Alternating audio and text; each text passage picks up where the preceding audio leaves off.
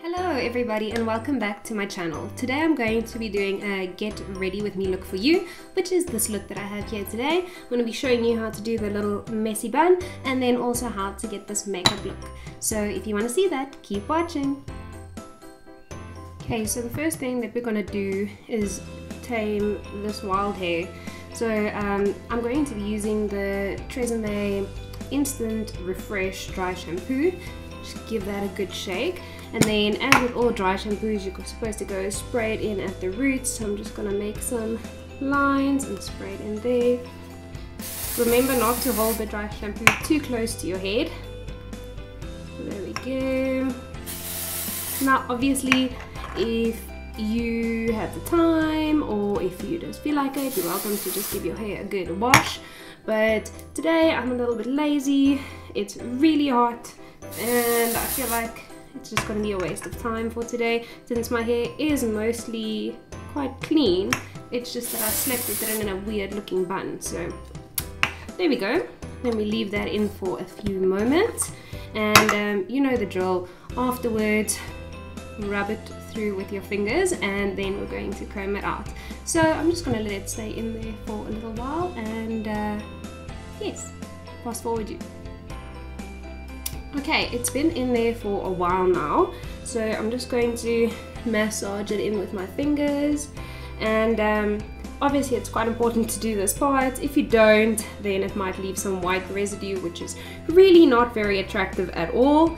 But there are also lots of dry shampoos with like a pigment in, so it doesn't leave the white residue if you want to try those instead. But I must say I'm quite happy with the Tresemme results, so I am sticking to it. Okay, there we go. Now I'm just going to give my hair a good comb through. There we go. And for today, I'm just going to do like a messy high bun. In South Africa, it's really been quite hot recently, and I just find that works best throughout the day, especially today since I'm going to be cleaning around the house and I might be popping out of the house here and there. So you want something that's workable for inside but also manageable and looking good for outside the house.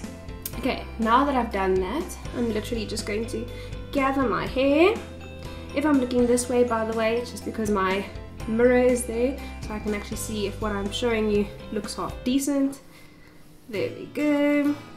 So just pulling that up really high into a high pony like so. I'm not one of those lucky people that can just leave my hair. I can't just wash it and then go. I'm not so blessed. My hair is not curly, it's not straight, it's like this weird wavy mess in between. So it's always really important that I do something to it. But for today, life is made easier because I'm pulling it all up. So that's really high, as you can see, that's really high ponytail. And I'm just taking my elastic band. I prefer to work with these elastic bands. They're tighter. I really don't like the plastic ones because they tend to damage my hair and pull at my hair. But obviously, it's up to you. And like so. Now, as you can see, it's really quite tight around my head. And today we want the messy look. So I'm just going to pull at the pony itself, like so. And then I'm actually going to pull, if you can see there, I'm pulling at these front pieces to give it a bit of volume in the front. Okay, then you take your pony like so. Take your pony like so, and I just twist it a bit. And then I just roll it up onto itself. And then instead of using a clip, I just pull the elastic away and put it in under that elastic. And then you're left with something sort of like that. Now you want to go back and just loosen up that messy bun. There we go. And you might take like just a minute to do this, you might take a few, you might want to really shape it, and that's all up to you, that's all up, it's personal preference. Now I'm just going to go in with some bobby pins. Bobby pins are my ride or die. These things I could literally not live without, thanks to my wild wavy hair. And I've just got like some different sizes, and I usually use black or like this dark coppery color. That usually works quite well with my hair.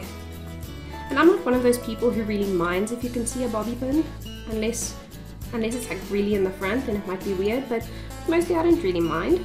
So I'm going to take these longer ones and I'm just going to go in on the sides of the messy bun. You see like there where that's coming out, and I'm just going to sort of secure it in place like so, and do the same thing to the other side, just over here more towards the back, just secure it in place, and there we go. So I've only used 2 and I'm quite happy with it like that.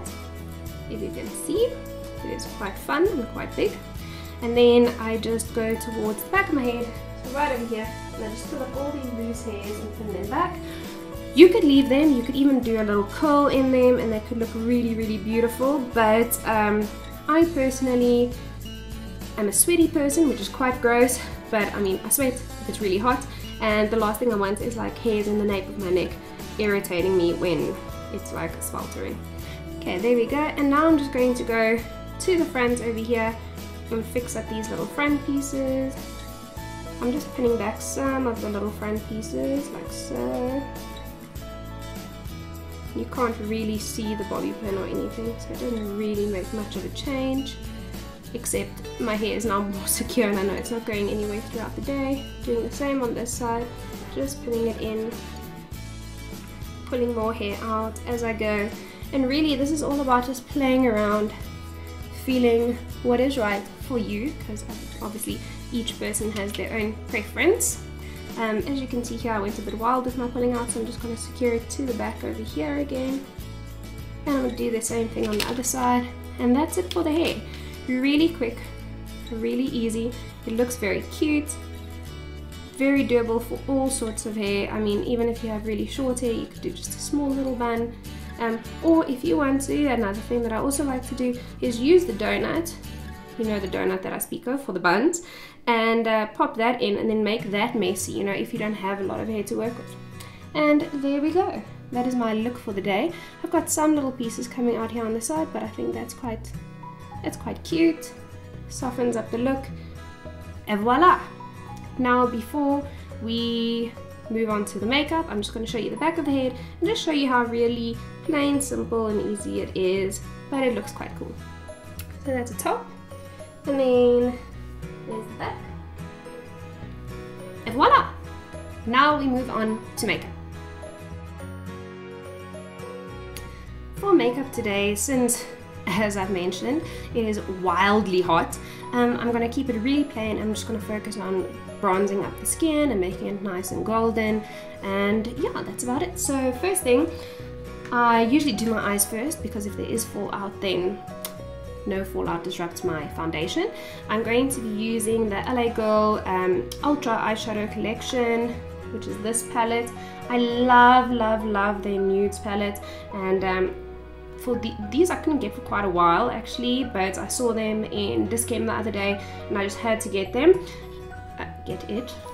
And it looks like so on the inside, really beautiful.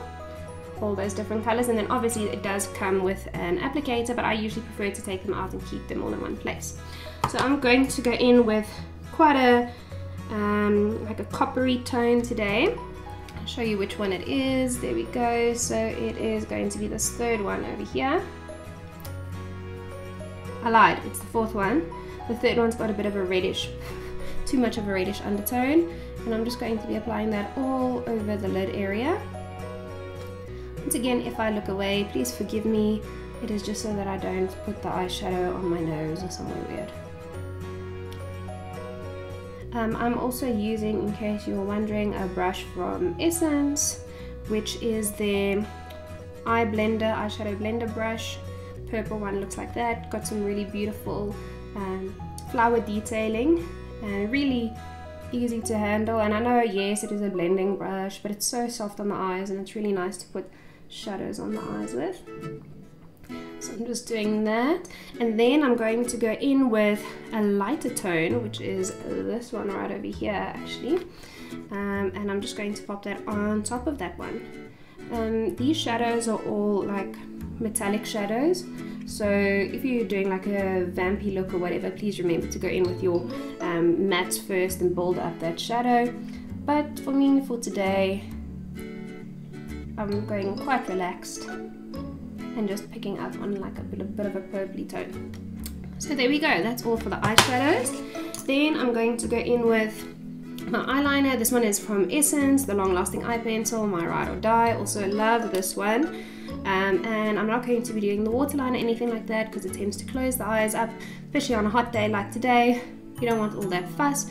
I'm just going to go line it straight at the top, obviously lining as close as possible to the line there, and also to my lashes. And then you should end up with something like that. You see the difference? I really enjoy a black eye, a dark eye, but I must admit when it's so hot and you are sweating a bit and you have to wear it throughout the day, sometimes it tends to look a bit messy or ratty by the end of the day, so I'm keeping it simple. I just then go in with my finger and smudge it in basically. Obviously you could use a blending brush or a pencil brush to do that, but we don't always have to complicate everything. Some things can just be done with the fingers and it works just as well. So there we go. I'm just going to do the exact same thing on the other eye. Like so. Sorry if I look really weird. I always pull my one eye when I do the other eye. Creepy. And sorry about the noise. I don't know if you can hear that, but there's like a squawking bird. Squawking bird somewhere here in the region.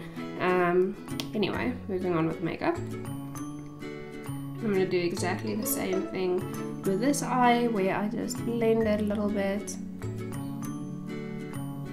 I also find that blending it, it looks nice throughout the day, whereas a really dark, tight line can sometimes look a bit funny toward the end of the day, especially if you've got falling shadow or something of the sort. But a little smudged line goes a long way. So now I'm going to go in with my Lash Princess mascara, and I'm just going to coat the top lashes, not yet the bottom lashes. I'll do those after I've applied my foundation. Don't you just love it when you get some mascara on your nose? See, now if I had done my foundation first, this could be a catastrophe. But because I haven't, it's okay. All is good. Just going to go in and do exactly the same thing on the other side. There we go. Easy peasy, lemon squeezy. Also, for just a regular day look, I prefer to do just one coat of mascara. If I want a bit more dramatic effect, or if I have more time on my hands, then I might go in and do 2 coats, maybe even 3 coats. But this mascara I really love, and it really doesn't need several coats. It looks quite nice just like so. Next thing that I'm going to do is do my eyebrows. I do my eyebrows before my foundation, and I'm not sure why, but I do. I'm going to first actually go in with my Instant Pore Eraser from Maybelline and just cover my face in that so it has a bit of time to soak in. Some people prefer immediately putting foundation onto their primers. I don't. I actually really like doing this first, letting it soak in a little bit, so like so. Okay, then I'm going to go in with my Catrice eyebrow set. It's got like, I've shown you this before I'm sure, it's got like a light and a dark, and I just sort of go in between the two.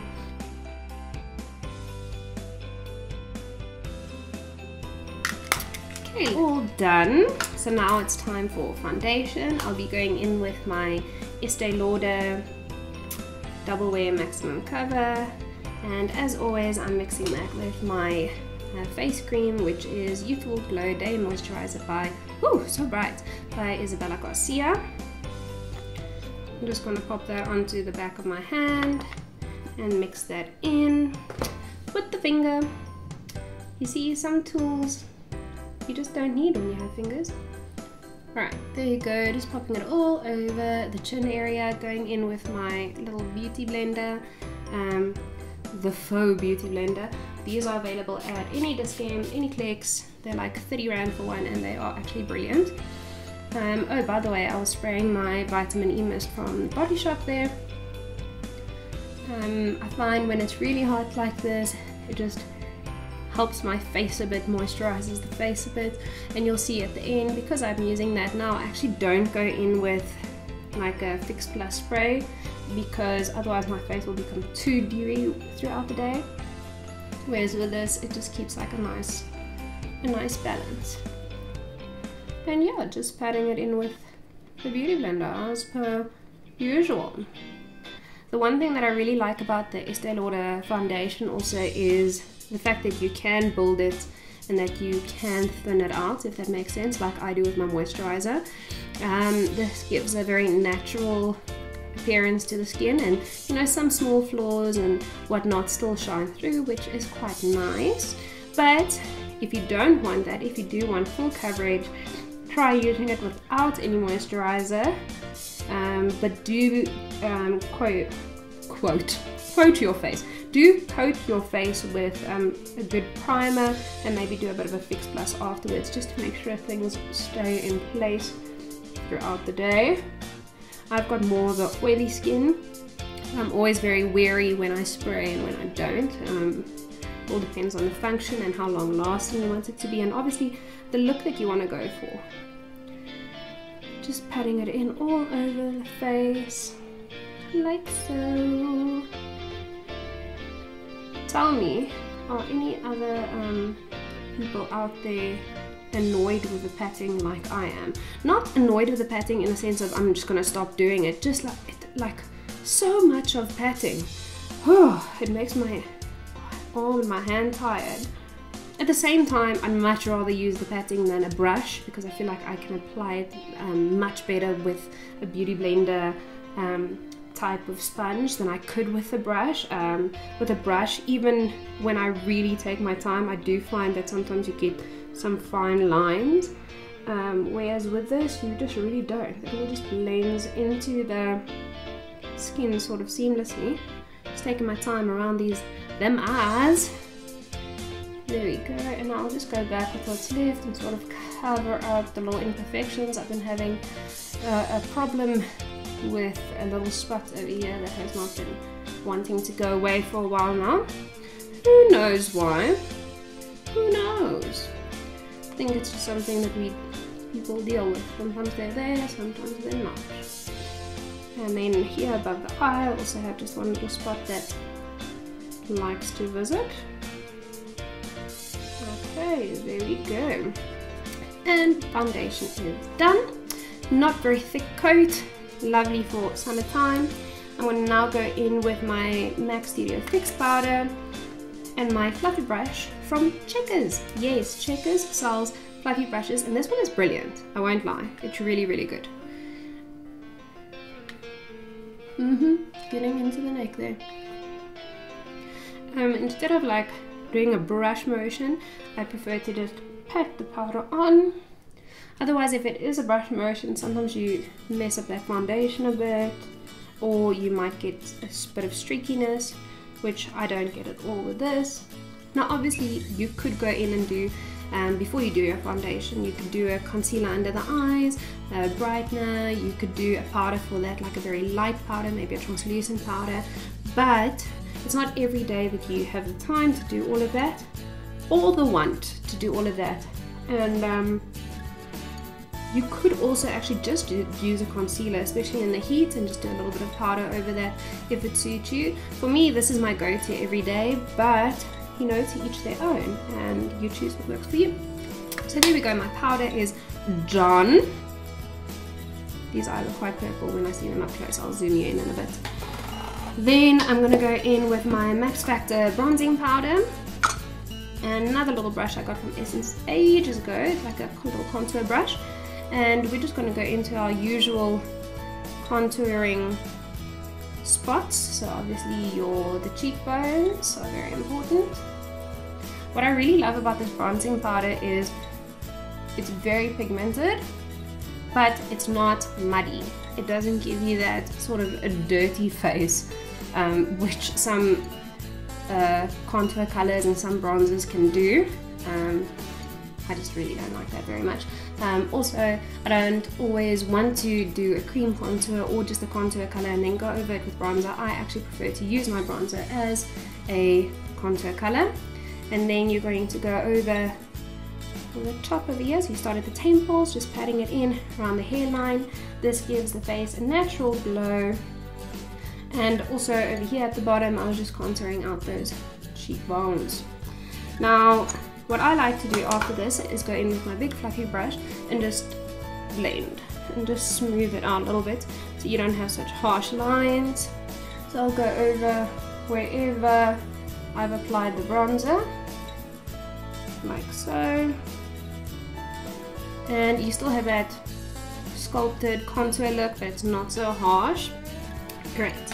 Next thing is the MAC It's Soft and Gentle favorite. Recently purchased my mom a Soft and Gentle and also purchased my sister a Soft and Gentle because they were just loving it that much. I'm just going to do this on top of the cheekbones, using it as a highlighter. Day-to-day basis, I don't really use a blusher unless I really feel like it. I actually prefer to go with this and just do a really bronzed, highlighted face. For me, it also gives like a youthful appearance, which is really nice. I'm just going to check that both sides are even. And then, obviously here by the forehead, down the nose ever so slightly. If you do down the nose ever so slightly, you also actually get away with not highlighting or contouring the nose with like a matte, how can I say, with like a matte contour or a cream contour. If you just use this highlighter and go straight down the nose, then it already gives that thinning effect and makes it seem quite ladylike, which a lot of people do get through doing quite a harsh contour. You just basically want to pop that wherever the light would hit your face.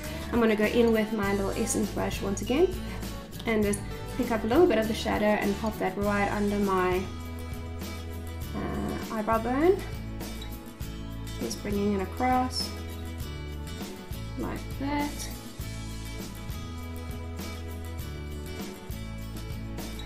Okay, perfect. And then just going to blend the shadow a bit. Very good. Last thing to do today is lips. So let's do lips quickly. Lips, I'm going to be lining and filling in with MAC Soar, which is one of my favorites lately. So I'm just going to skip you through this process.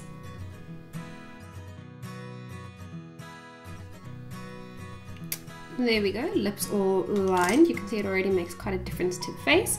And then I'm going to be popping on this, it's a long-lasting lip gloss from Essence, but it is the matte, so it's matte, which is awesome, and it is an 06 Soft Nude. So I'm just going to be popping that on. These colors are super close to one another, and this is a great dupe for the Soar color, actually, I would say. Obviously not as long-lasting, but really beautiful nonetheless. And there we go, the makeup look and the hair look for the day is done. I'm just going to finish off this look with some earrings that match my watch. It's like that. It's like in a rose gold and black, and it says, whatever, I'm late anyway, which if you know me, you know is the truth. And I've just got some earrings that sort of go with that. They're black and the rose gold. There we go. I also think earrings are quite a fun way to make any look a bit smarter, a bit fancier. So there we go. Just popping them in. And that is the finished look.